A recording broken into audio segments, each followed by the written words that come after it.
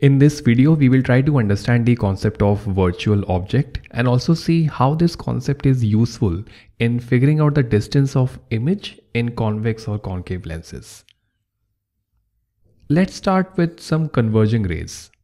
These rays can meet at a point and form a real image. But if we introduce any optical element in between, like a mirror or a lens, let's say we introduce a mirror, then these rays will get reflected, and instead of meeting at this point, they will meet somewhere over here. So that could look somewhat like this. We have a real image forming at this point and no rays are passing through the mirror. But where is the object of this real image?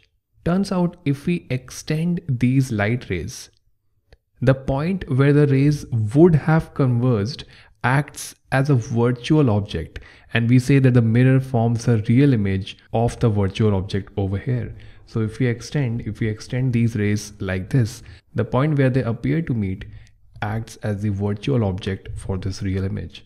Usually in mirrors, we always had a real object and we got a virtual image, right? And we can also get that over here using the idea of the principle of reversibility of light.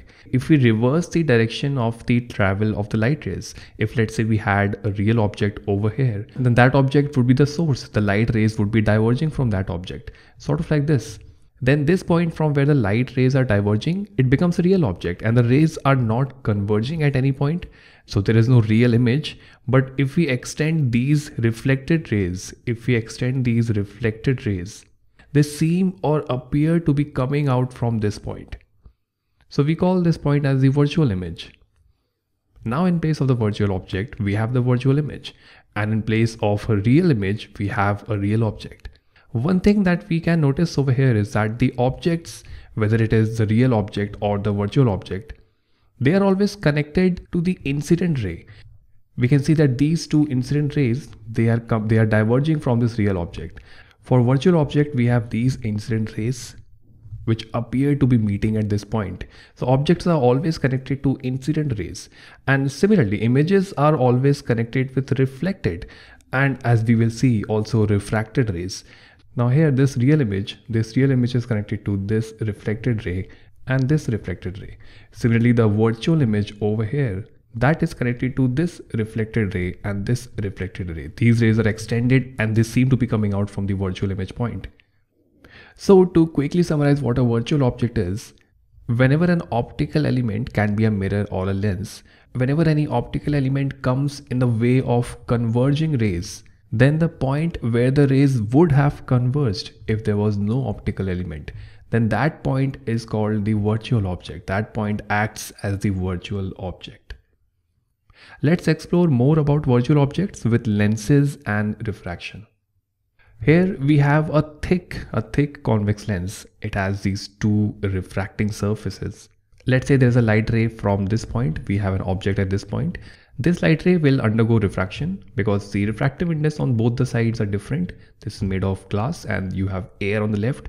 So it undergoes refraction. Let's draw a normal to see where it could bend. Now it will bend towards a normal. So this light ray will bend slightly. It will get slightly somewhat like this, bends towards the normal. Now as the light ray moves through the glass, it again encounters a surface where it can undergo refraction. Because it encounters an interface between glass and air, it will undergo refraction again over here. So let's do that. Let's make it undergo refraction.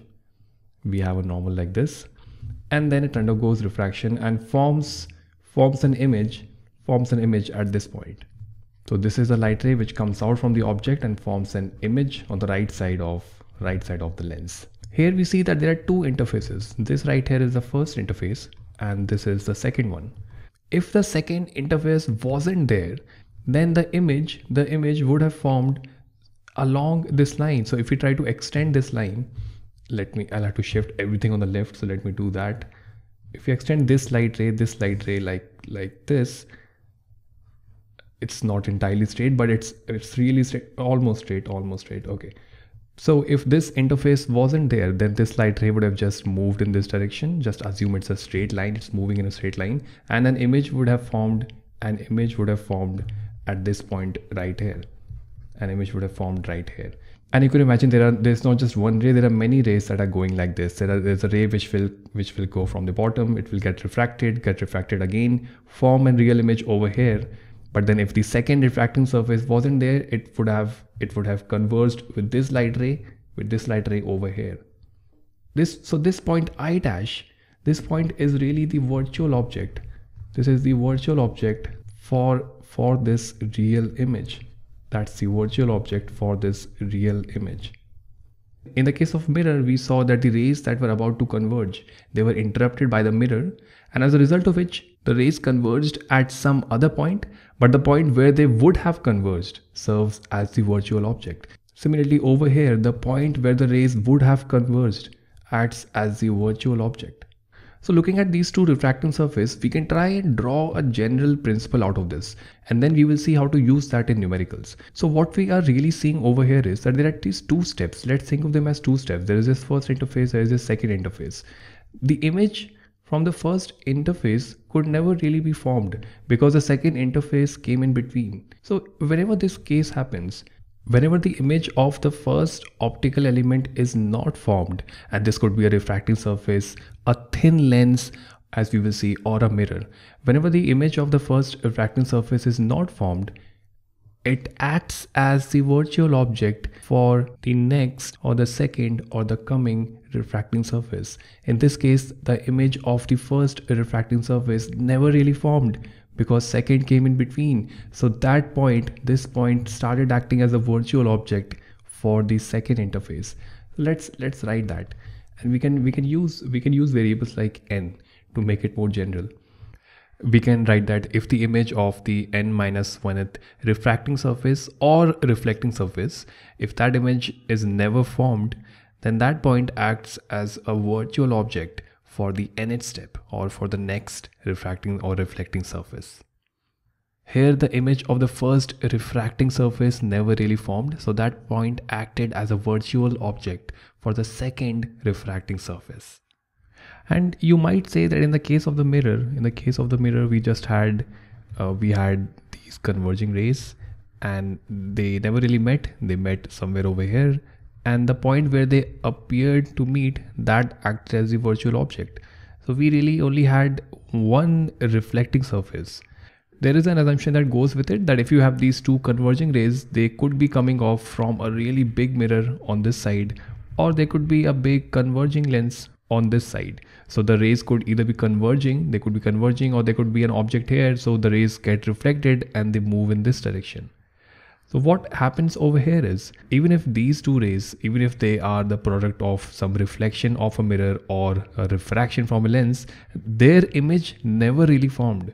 The image of the first step never really formed. So then that point, because it was interrupted by the second optical element, in this case the mirror, so the point where the rays would have met acts as a virtual object for the second reflecting surface, in this case the mirror.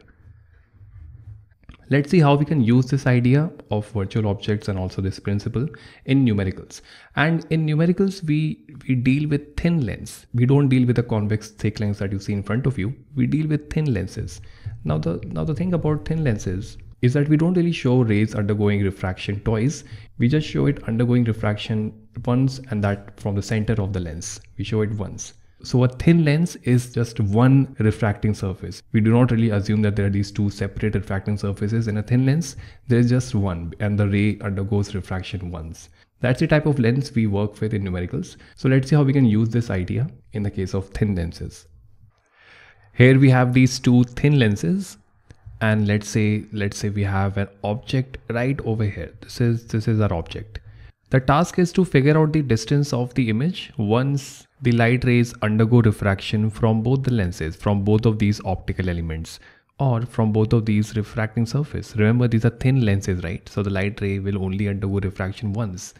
Okay, usually in questions we are provided with focal length. So let's say this is f1, this is f2. And we also are sometimes provided with the distance between the two optical elements. So that we can assume that is d.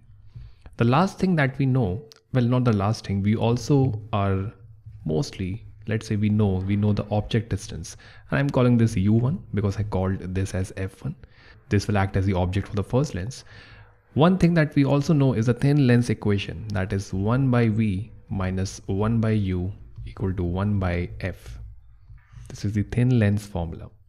Alright, so rays will be diverging from the object, and we will get two cases really. The first case would look, it could look somewhat like this. You have the rays undergoing refraction, and let's say they really converge at a point before encountering the second lens. They converge at this point. In this case, this point right here, it is really the image of the first lens, but this image then acts as an object for the second lens. So the light rays, they keep on moving, they again undergo refraction, and then they finally converge at this point. So they meet at this point, and this point acts as the object. So I'm writing O2, object for the second lens. They finally meet at this point, which is the final image position. And when we have a case like this, we really need to figure out this image distance. Let's call it V2. So we can use the thin lens formula to figure out V2. If we know this object distance as U2, then we can use this formula 1 by V2 minus 1 by U2, that is equal to 1 by F2. How do we know U2? We can again find that from the first lens. We already know this U1 and we already know F1. So we can find this distance, that is V1. Once we do find V1, we can see that we are already provided with the value of D. So then we can figure out U2. But this is a case when the rays actually converge and meet at a point. Let's look at a different case. So now let's look at this case when the rays, after undergoing refraction, they are about to converge at a point, but before that they encounter a second optical element, a second lens, a second refracting surface, and as a result of which they converge some more and they meet at this point. They meet at this point right here. This is the final image position. Now how do we figure out this distance? How do we figure out the final image position? Well, if we look at the thin lens formula to figure out V2, what we really need to know is U2 in this case, because we already know what F2 is. We know that F2 is provided, that's the focal length of the second lens. So if we are able to figure out the object distance for this image, then we should be able to figure out the image distance. But where is the object of the second lens? We know that the rays were about to converge at a point, but they couldn't. The image of the first step was never formed. So that point where they would have converged, that point acts as the virtual object for the second refracting surface or the second step. So if we extend these lines, then the rays, they would have met at this point. This point right here, this point acts as the virtual object for this image position, for this image right here. Let's make some arrows to see how the rays move. So if we label U2 the object distance, that would just be this much distance. You have a virtual object case for the second lens. But how do we figure out U2? Well, we know what U1 is, we know what F1 is. Can we use these two to figure out where the image of the first lens should be formed? Well, we can. We know that 1 by V1 minus 1 by U1, this is equal to 1 by F1. We know F1, we know U1. We can figure out what V1 is. And if we try to label V1 on this diagram, V1 would really be this long distance. It would be this long distance, this entire distance, that would be V1, right, up till this point, right? Because the image would have formed at that point had there been no second lens with this condition of focal length and this condition of object distance. The image would really be formed at this point, but the second lens changed the story. So now we see that we are mostly provided with the distance between the lenses. We know this V1 and U2 is really V1 minus D. It's really V1, this whole distance minus this distance between the lens, that gives us U2. Now we know most of the values. We know U2, we know F2, so we can use them to figure out the final image distance. And that is how we can use the idea of virtual objects to figure out the distance of the final image whenever there are more than one thin lens. If the image from the first thin lens can never be really formed, then the point where the rays would have met acts as the virtual object for the second lens. Okay, you can try questions on this from the exercise in the lesson, and if you are watching on YouTube, the exercise link is added in the description.